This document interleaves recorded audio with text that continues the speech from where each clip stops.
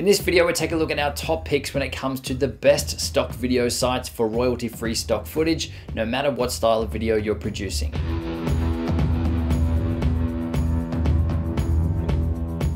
Hey, it's Justin Brown here from Primal Video, where we help you amplify your business and brand with video. If you're new here, then make sure you click that subscribe button, and all the links to everything we mentioned in this video, you can find linked in the description box below.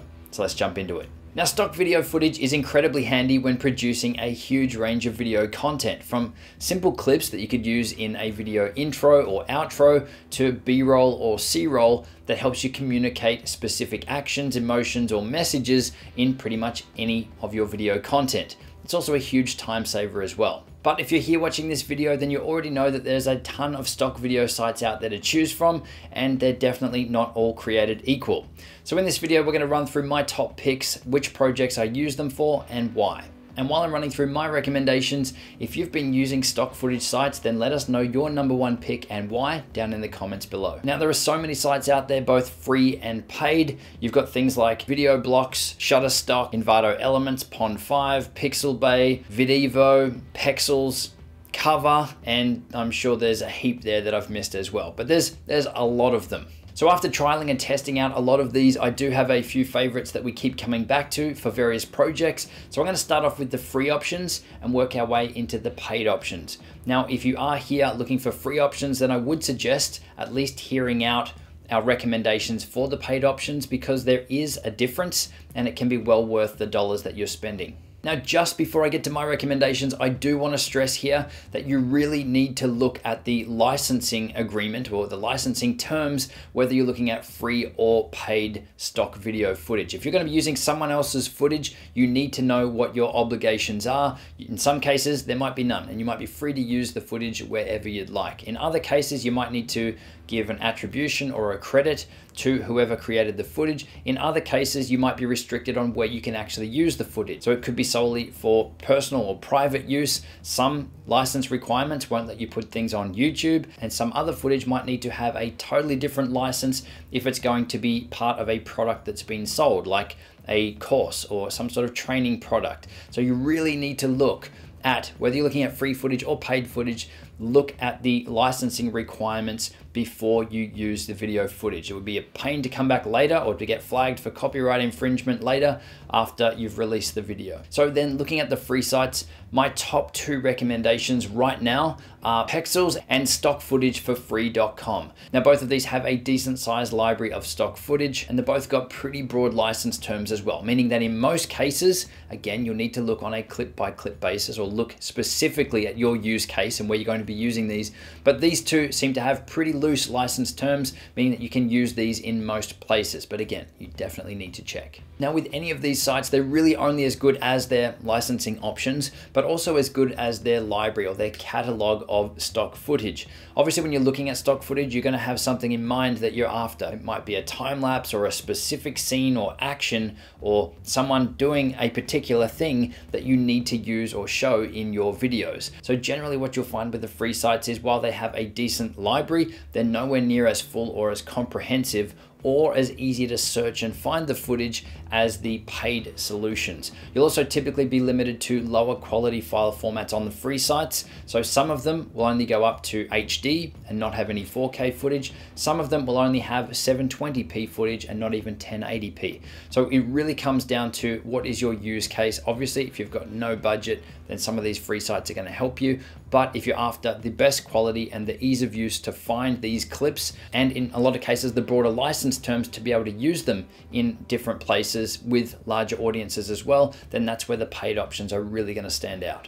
So my current #1 recommendation, or the first place that I'd say to go to, would be Pexels, and have a look on there first. Then as a really close second, I'd say to check out stockfootageforfree.com. And this is based on the range of clips available and the quality of the clips, but also the licensing terms as well. I've just found that Pexel is, for now, a better option. So now moving into the paid options or the professional options. This is where you're gonna see that the quality of the video files are gonna be higher, the library sizes are going to be bigger, there's gonna be a lot more options in there for you. It's gonna be easier for you to find the clips that you're looking for in these libraries, because the categorization of the clips and the tagging on the clips is generally on a much deeper level. And you've generally also got a lot more control around licensing, or options around licensing as well, to make sure that you're getting the license that is right for you. Now, each one of these paid platforms does have a different offering. So whether you can buy the clips outright or not, whether you've got to join up as part of a membership, a monthly or annual fee, and also how many clips you're going to be purchasing at a particular time, because some of them will also have bulk licensing or bulk distribution options as well. So my top 4 are Video Blocks, Envato Elements, Shutterstock, and Pond 5. Now, Video Blocks is a subscription-based service, meaning that you can't just buy a one-off clip. You need to have an ongoing subscription with Video Blocks to be able to access the footage and to download clips. Now, with Video Blocks, you've got 2 subscription options. You can pay for the basic plan, which will start at $8.25 per month or $99 annually, or you've got the unlimited plan at $16.59 per month or $199 annually. And the difference between the two is the basic plan is going to give you 5 downloads of HD clips per month, and the unlimited plan is going to give you unlimited downloads of HD and 4K clips per month. But it's also going to give you access to some After Effects templates and some stock motion graphics templates as well. So really, for that $199 per year, you get access to log in anytime and download as much footage or as many of the templates as you like for your projects. And that's a huge selling feature here. Now, Video Blocks itself is actually broken into 2 parts. You've got the member library, which is all the content that you get access to on those 2 plans, the basic plan and the unlimited plan. But there's also the Video Blocks marketplace, which is a little bit different. And this is where it's user-generated content, or content creators have uploaded their stock footage for you to buy. Now, this isn't included in those fees. This is an additional expense, but you do save 40% if you do have a subscription. So you get 40% off those clips if you're already a Video Blocks member. Now, in my experience, I'm a huge fan of Video Blocks, and we do have an ongoing subscription, have had an ongoing subscription with Video Blocks for quite some time. But when I'm searching for stock footage, the clips that I'm drawn to, the clips that I like the most, aren't the ones that are included in the plan, aren't the ones that are included in their member library. The better clips that I'm starting to find now are the ones in the marketplace. So it's no big deal because they're still cheap, but it is an added expense if they're the ones you're going to be using. So that's Video Blocks. The second recommendation I have is Envato Elements. Now, this is a really new thing that they've actually got stock video footage on here. Envato is the company that runs Video Hive, which we obviously recommend for a lot of video templates and title templates and graphic elements for your videos. If you're interested in those, I'll put a link up in the cards now. But the stock footage side of this is new, and how they're running it is very similar to Video Blocks. So it's a subscription-based model. So there's a monthly plan for $19 per month, and there's also an annual plan for $16.50 per month. Now, both of these plans give you unlimited downloads, and they also give you commercial licensing as well, meaning that these clips can be used in commercial projects. Now, while the stock video footage library in here isn't as comprehensive as Video Blocks or Pond 5 or Shutterstock right now, they are growing it fast. But what you do get in this subscription is access to other things in the Envato marketplace as well. You also get access to a heap of video templates, WordPress themes and plugins, stock photos, presentation and graphic elements, and a heap of design assets and courses and things as well. So it's definitely a much more comprehensive offering outside of just stock footage. But if you are specifically looking for stock footage, the library is okay, but at this point it's relatively small compared to the others. But at that price point, it's definitely worth a look in. Now, the next 2 we're going to look at, Shutterstock and Pond 5, are probably in a different league, meaning these ones you can buy the clips individually. Some of them could be as low as $37 a clip, right up to thousands of dollars per clip, depending on the license and the clip itself. But what you'll find with these 2, along with the higher price tag, is that you've got access to so much more stock footage. There is way more in there to choose from and to really help you find what you're looking for. And obviously, with all of that extra footage, the search functionality, the tagging, and the coding for each of those clips, they've made it so much easier for you to find the specific things that you're looking for, because they've gone to that extra level of detail on tagging and describing all the clips for you.